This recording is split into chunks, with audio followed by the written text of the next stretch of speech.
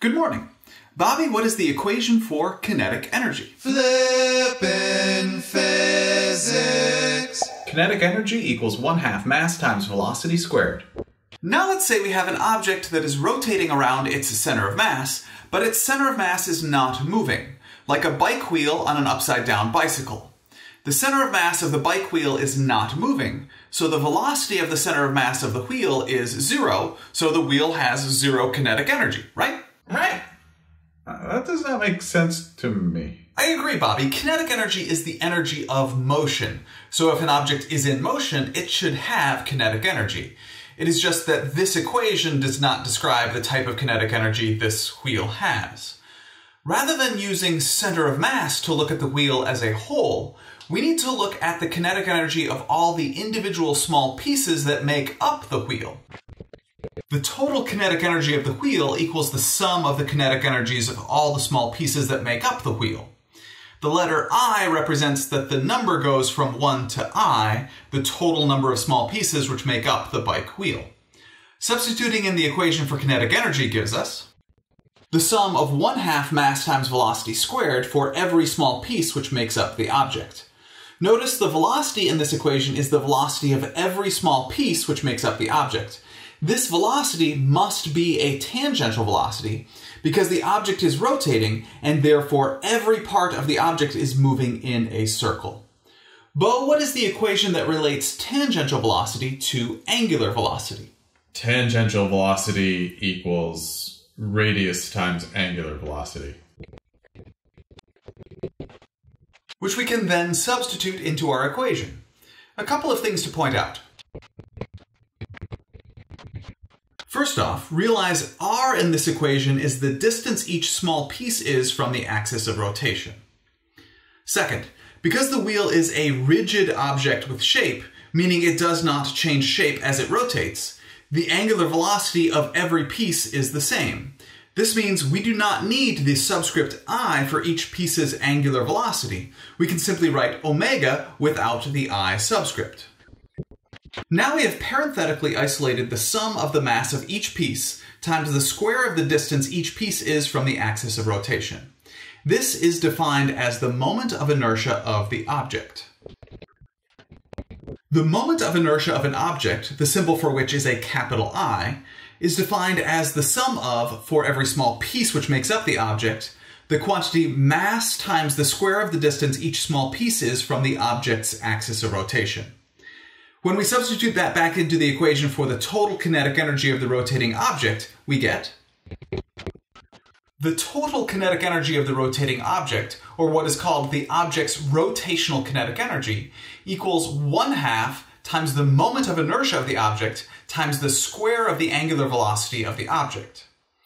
Now that we have the rotational kinetic energy defined, we need to more specifically identify the original kinetic energy equation. The kinetic energy we have been using up to this point is called translational kinetic energy.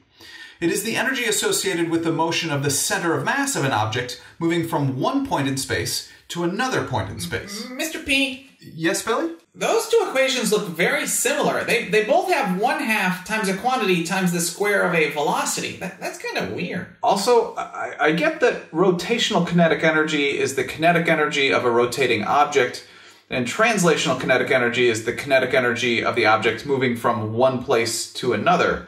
But what is moment of inertia? Yeah, what is moment of inertia? Sure. Let's discuss what Billy pointed out about the similarities between the two kinetic energy equations.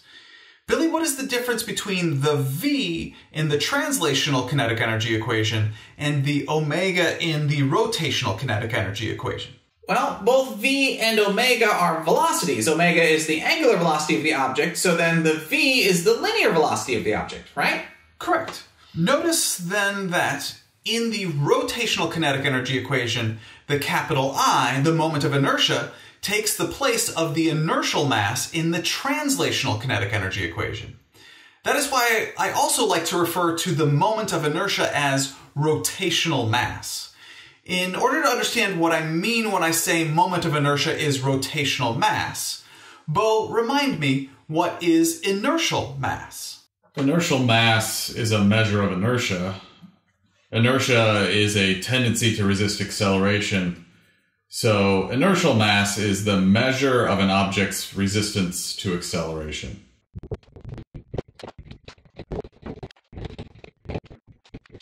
Correct. Inertial mass is a measure of the tendency of an object to resist acceleration. The more mass something has, the more it resists acceleration. This means that moment of inertia, or rotational mass, is a measure of the tendency of an object to resist angular acceleration. The more moment of inertia or rotational mass something has, the more it resists angular acceleration. Can you show us what that means? Sure, let's start with 2 eggs in an egg carton, with both of those eggs near the middle of the egg carton.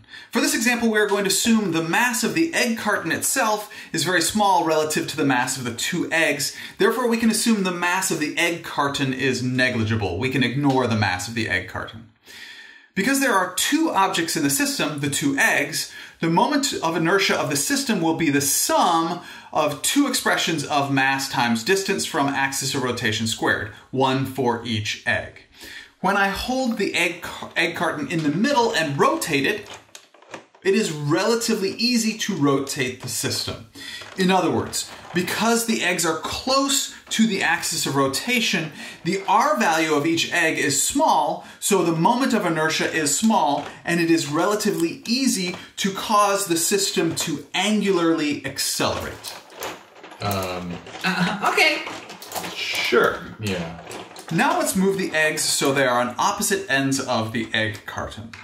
Bobby, assuming the same axis of rotation, the middle of the egg carton, how does moving the 2 eggs to the opposite ends of the egg carton affect the moment of inertia of the system? Well, okay, moving the eggs farther from the axis of rotation increases the value of R, the distance from the axis of rotation, so the moment of inertia of the system should be increased. And increasing the moment of inertia should make it more difficult to rotate the eggs. Right. Because we increased the distance the eggs are from the axis of rotation, we increased the moment of inertia, or rotational mass. And therefore, it is more difficult to cause the eggs to angularly accelerate. It is important to realize we have not changed the mass of the system. We have only changed the locations of the masses in the system. Increasing the distance the eggs are from the axis of rotation increases the moment of inertia, or rotational mass of the system, which makes it more difficult to angularly accelerate the system. However, the inertial mass of the system remains the same. Also notice how R, the distance from the axis of rotation of each particle, is squared in the moment of inertia equation. This means the distance each particle is from the axis of rotation of the system has a much larger influence over the moment of inertia than the mass of each particle. Right. In other words, if the distance from the axis of rotation is tripled, the moment of inertia is increased 9 times because 3 squared is 9, but tripling the mass only triples the moment of inertia. Yeah. Right. Thanks, Bobby. And thank you for learning with me today. I enjoyed learning with you.